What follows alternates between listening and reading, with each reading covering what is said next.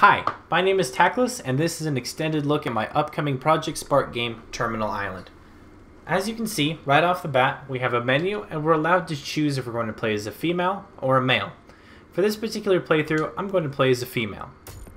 When we start, we are, as you can see, we've crash landed here on our ship, and we're in a very atmospheric and hostile location immediately, which is the name for Terminal Island. I'm going to go ahead and skip the tutorial, but the tutorial is a very in-depth way to get started with the game.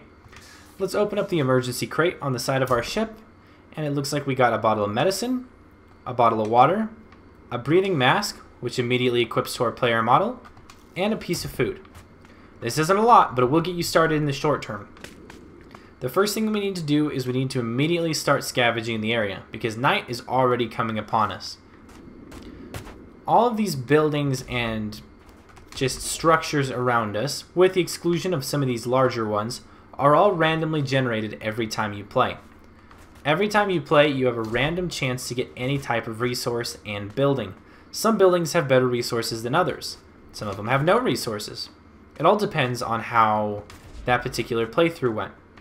So the first thing that we're going to want to craft is the axe. It's the most basic and most essential thing that you're going to craft in the whole game. It will allow you to harvest resources. To do that, we're going to need 2 wood and 2 stone. So it looks like we have 1 wood and 1 stone so far. So let's scavenge through the area. Here we come to a structure that looks like it had some string and some stone on it. All of these structures have resources that slowly regenerate over time, so it's worth coming back to check them out again. Here we come across one of the first enemies in the game, a desert scavenger. In Terminal Island, the combat is pretty tough, especially later in the game. You're going to definitely need an energy shield to get going. These early creatures aren't going to kill you too bad, but in a group of 3 or 4 of them, they could down your health pretty quickly. The combat in Terminal Island starts pretty simple and picks up as the game goes along, but the most basic form of combat is to carefully press the X button. Every time you press the X button with a pause, it increases the level of attack that you do. So the first time you press X, you do a light attack. The next time you do a medium. The next time you do... That's the basis of the combat. Certain creatures will be more immune to certain attacks than others. Looks like we picked up some medicine there. And it looks like that we have enough resources to go ahead and craft the axe. As you can see, since this is one of the objectives to start the game, it does have a heads up little exclamation mark above it. We can go to it, craft it, and we've constructed the axe. The axe is extremely important for gameplay because we can go ahead and harvest pretty much anything that we see. If it's not a building, we can harvest it. Since that particular piece of scrap was made mostly out of iron, we got 3 iron ingots out of it. This is Creolisk. This is one of the most important resources in the game. If you see this, it's worth killing anything and anyone in your way to go find it. It's rare, and it only appears 1 in about 20 chance or so. Let's go ahead and harvest this. And it looks like that it dropped some Creolisk. This green mineral acts as an energy source and is very vital to beat the game. Many things that require advancement in the game require Creolisk to craft them. So it looks like they're already off to a good start by having 5 Creolisk. There's also some of the simpler things to harvest, such as string, herbs, and wood. All of these different locations that you can get resources from will eventually regenerate with more resources in the future. Though that does take quite a bit of time, so you can't just stay in one spot and farm for a while. But after you clear out an area, you can come back and clear it out again. When there's enemies in the area, it's a good idea to focus them over resource collecting, and in fact the game encourages that by not allowing you to interact while there's enemies nearby. The dodge mechanic, as you can see, the strafe, is very important to evade combat, so I felt that it was best to keep it easily accessible at any time during combat. Let's go ahead and harvest this. As you can see, this is the basic idea of Terminal Island. Now, it will be pretty fun because there's lots of things to craft, But I'm going to go ahead and skip some of the grindy bits where you're collecting resources, which later in the game the resources do come easier and better. And I'm going to go ahead and just cheat and give myself as many resources as I can imagine. We have another enemy here, and this is a sandwolf. Sandwolves are pretty intelligent and lonesome creatures. You can see I can get this close to him and it's not even bothering him or me. Now if I get closer, he'll start to defend his territory. And once he starts defending it, he'll never leave you alone. He can run just as fast as you can. And if you attack, he'll try to run away from you. You have to wait until he's up close and personal to do some attacking. As you can see, I did a backflip to evade his damage because the wolf does an especially large amount of damage. Let's go back here and use one of my awesome developer tricks to give myself as many resources as I can imagine. Which, in this case, I'm going to give myself a lot. We are at about 500 resources. Let's go from there. So, as I've said, most of the objects in this world randomly generate every time you play. But this particular building and this one over there always are there. Let's go to this one, and it has a flag at it. If it has a flag, that means that you can build it as a so this safe house would be pretty expensive early in the game. You need 20 wood, 5 stone, 5 string, and 1 sulfur. Let's accept to do that, and it'll take 30 seconds to craft that. While that's going, let's go over to this base over here. This isn't a base, this isn't a safe house or a shelter like that one is. It's more of a resource place that you need to advance further in the game. So, if we were to go up to the door, it wouldn't let us in. We would need to repair this generator first before it would let us in. So I'm going to go ahead and repair this. Now this would be very expensive early in the game unless you did a decent amount of resource collecting. Something else worth buying here, especially considering how dark it gets at night. Let's kill these scavengers really quick.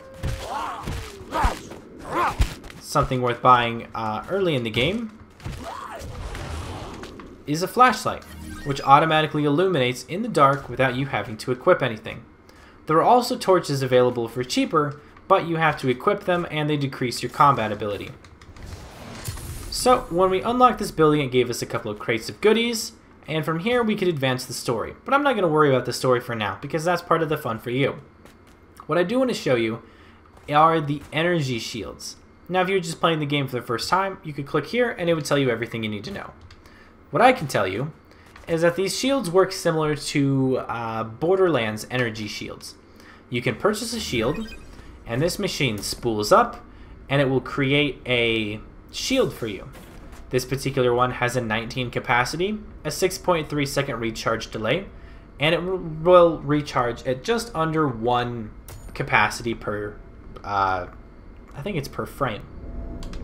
Let's equip that, and that creates a new piece on my heads-up display, and you can now see there is a shield on my back. That shield will take the brunt of the hits before I do. So when I get hit, it will take damage first. Now I just purchased the booster pack. This is something that's not essential for the game, and in fact you can play the whole game without it. But it does help getting you out of sticky situations into places that aren't nearly as accessible. Let's advance farther in the game. We've been spending the entire game so far just in the starting area, which is a pretty large area. Now I'm going to go attack this wolf really quickly to demonstrate my shield's ability. So my shield took 3 of those 6 hits before it went to my health. Now my shield won't start regenerating until I don't take damage for 6.5 seconds or so. Then it will regenerate, and it becomes the buffer for my health again. Early in the game, it's pretty helpful to keep the little cuts and bruises off of you that you may get by learning the combat. And in later game, they're absolutely essential for fighting the crazier bosses. Now off in the distance there, we can see a plume of smoke. Those plumes of smoke are pretty important because they're one-time use care packages. It looks like that a crate from Titan Industries, which are the people that attempted to inhabit this island but failed. Looks like a crate fell off one of their ships, and it's filled with goodies. So we've got masks and food and medicine and the whole 9 yards. as you can see, we do have a number of meters on the screen that we have our health, our thirst, our hunger, and our breathing mask.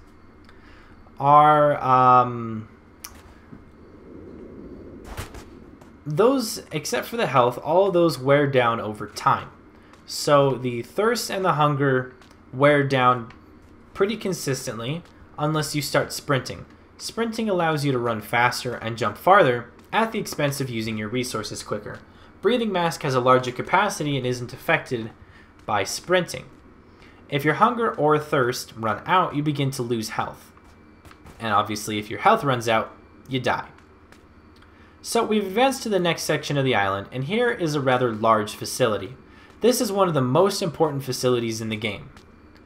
Here's another enemy as well that I have that are called war toads. During the day, they're invincible and they sleep. So during the day, you don't have to worry about them. But at night, they're one of the nastiest enemies in the game. Here we need to repair another generator. But unlike the first one, this one's not as expensive because it's water powered rather than Creolisk powered. So once we power it, the blade turns back on and we're allowed to access the base. We can hop on this fancy elevator, go upstairs, and we have a number of different things at our disposal. But before that, let's build this shelter too. Now don't think that I forgot about the first shelter we built, because it's important that we built it and at least left it behind. As we look around, upstairs, we have this device here, which allows us to change our revival location. When you die, you'll revive at your ship, unless we change it to this particular location. Then we'll revive here when we die. There's also a few crates up here that we can open up and get more resources out of. Now it looks like that my thirst and hunger meters are completely full at this point, so when I eat and drink, it won't go into my thirst or hunger meters. It'll instead go into my reserve, which I can access at any time whenever I want. So it sounds like that the shelter repair is done, and we have a couple more machines that have appeared. This machine we can activate, and it'll give me 1 breathing mask with a minute cooldown. We can activate this machine, and it'll give me 2 pieces of food, also with a minute cooldown. And here we have another energy shield creator, similar to the one that we saw earlier, but this one is far more advanced. This one will give me a higher grade shield with a higher capacity. And this one will have modifiers. The name is dependent on the modifier, so it looks like that this one will give me health regen along with a decent shield capacity. Let's equip that, and the shield on my backpack will change models. Let's say that I want to do another spin in the shield, but I don't want to lose this shield. I can go to one of my shield recall machines, interact with it, and let's just swap my shield with it. Now, I don't have any shield equipped, and I've instead transferred my shield into this machine. Let's go ahead and go back to the machine, hit it again, and see if we can get a shield with a higher capacity. And it looks like we did, nearly twice the capacity. Let's equip that, and we can probably be on our way. Something else that we can do is we can go up here, and this is a fast travel machine. As you probably noticed, this has been a pretty decent walk from start to finish, and it only gets longer from here. We're not even halfway across the island yet. Every time you unlock a base, or a shelter, it opens up these abilities so you can fast travel. From the first shelter to here, anytime we want, at no extra cost. Something else we can do is we can purchase a knife. Now this is an advanced knife. There was an earlier knife in the game that we could have purchased as well, but this one is a much better knife. It's made purely of Creolisk and will do a lot more damage at a higher attack rate.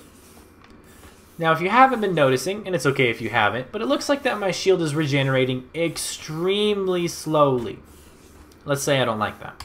Let's say I want my health regen shield back. I can do that, and I can swap my shield out with my repair kit.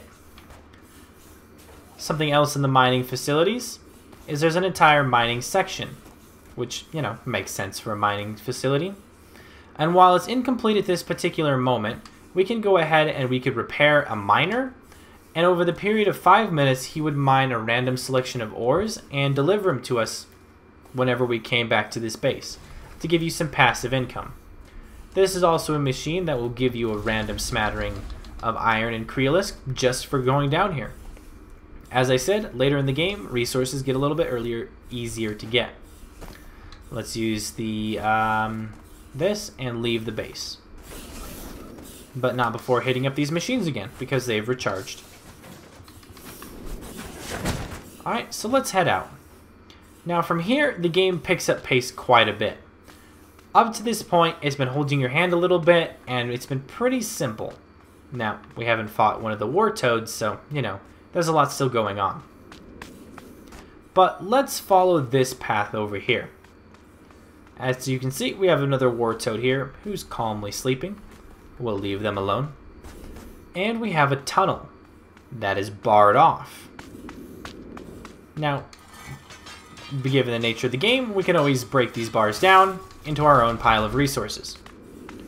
But up ahead, there's this green gas, which is definitely not a friendly gas. While we're in this area, it's going to damage us. Now, because of my shield, I'm going to regenerate health very quickly.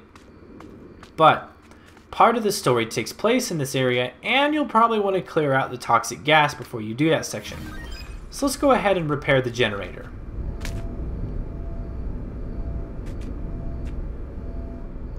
And all the toxic gas dissipates. There's also a very high amount of resources in this area, especially the expensive type, like Taclys. There's more here. And we can open up these particular machines, and Taclys just rains in.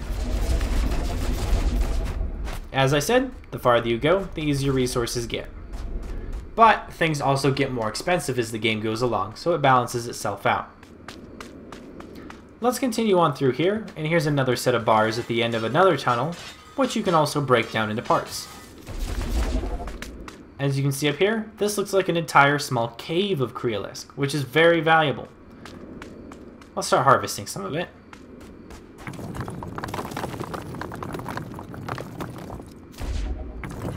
So this would be jackpot. You'd get lots of resources and all kinds of fun stuff here. Let's hit up this big piece here. Unfortunately, this big piece is alive. This is when we get to start to showcase some of the more advanced combat in the game. This is the second boss that you could actually face in the game. There's one earlier that I decided to skip over. Is required to advance the game, because to open up the colony, which is that rather large facility over there, you need to kill this thing. And it's extremely strong, which is why we have a very good shield, one that regenerates health, and a very good knife. There's also a gun that you could have crafted earlier in the game, but this particular boss will block whenever you try to shoot at him. Let's start attacking. Now this boss will attack at a very fast rate with very little warning. So it's a good idea to have a very strong shield and quite a few pieces of medicine to go attack it with.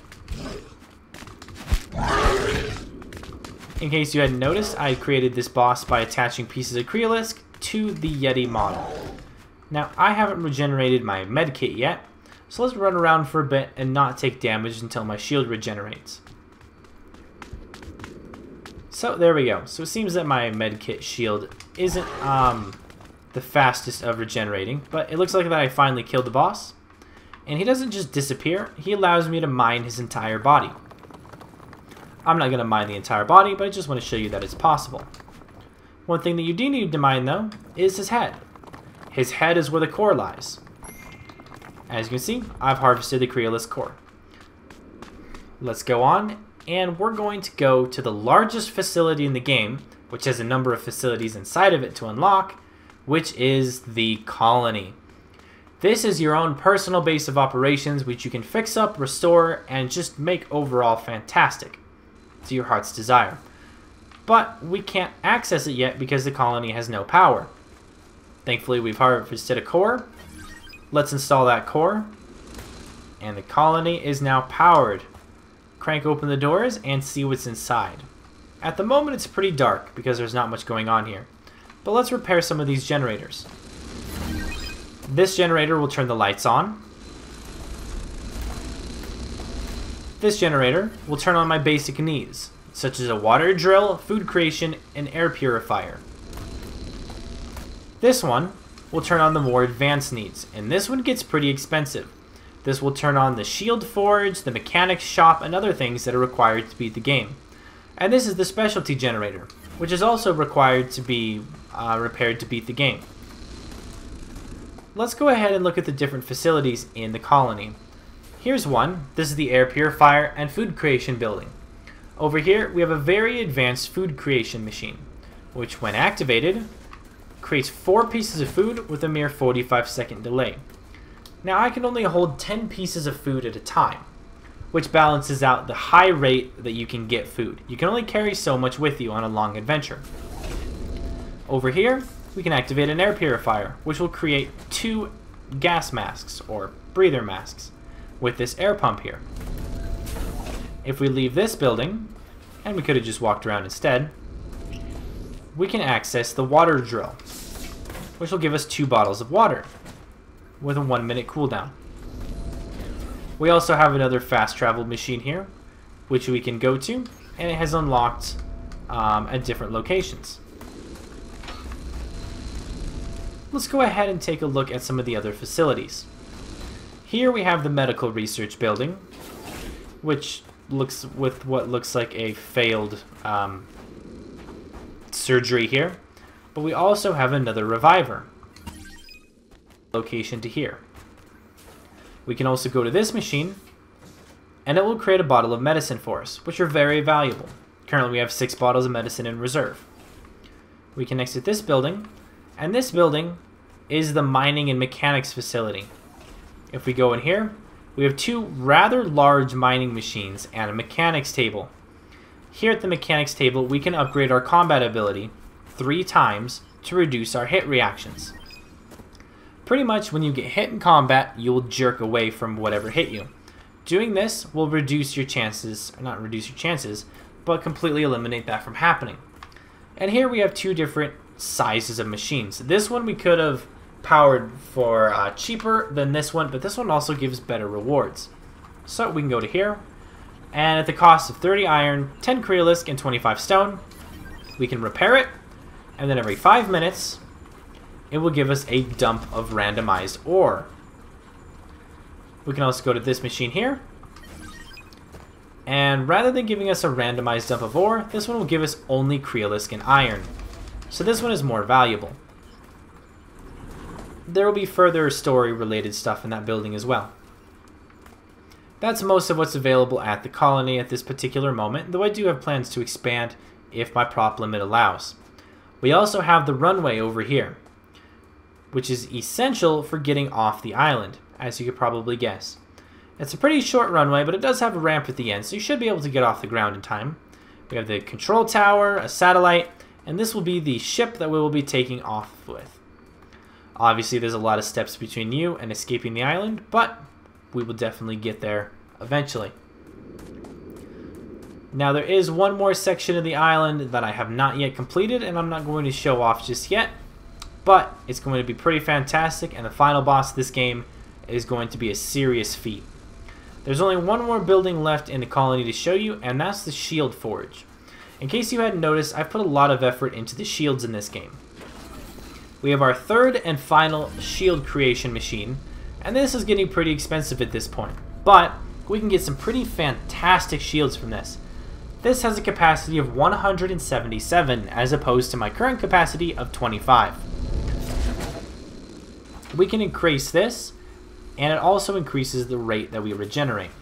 So let's put this shield in the saving machine. We also have a number of specialty shields. These cost extremely high amounts to craft, but once you craft, you can pick them up at any time and they do special abilities. This particular one, the Isolated Savior, when your shield depletes, it creates a robotic companion for 30 seconds to assist you in combat. This machine is the Concussive Barricade. When you pick it up, it creates a fiery effect and it shoots enemies away when you run out of shield. And this one is the Hydrophobic Shark, which when it's created and equipped, you can swim in the extremely acidic water without taking damage. Let's go to our random shield generator again and create another shield. And let's say we don't like this shield. the shield doesn't have a big enough capacity, maybe we wasted too many of our resources, whatever it may be, we can go to the shield salvaging machine, and we can salvage it. And after a moment, it'll cough out a pile of resources, depending on what grade the shield was. You don't get the full value back, but you do get a decent chunk back to continue creating new shields. So that's an advanced and extended look at Terminal. You guys are excited about this world, because I certainly am. I'm hoping to release it within the next 2 months, because I do have some story elements left to finish, and a lot of bug testing to do, but I'm making good headway, and I'm very happy with my progress so far. If you have any suggestions about it so far, please leave it in the comments below, or let me know what your thoughts are. And if you have any elements that you'd like to add, or you think that this world sorely needs, please let me know as well, because I'd love to add those into the world. So, yeah, I also just wanted to let you guys know, I am now officially moved into my own house at this point. It's not done by any means, but I moved into my own house, so my life is going to calm down a little bit.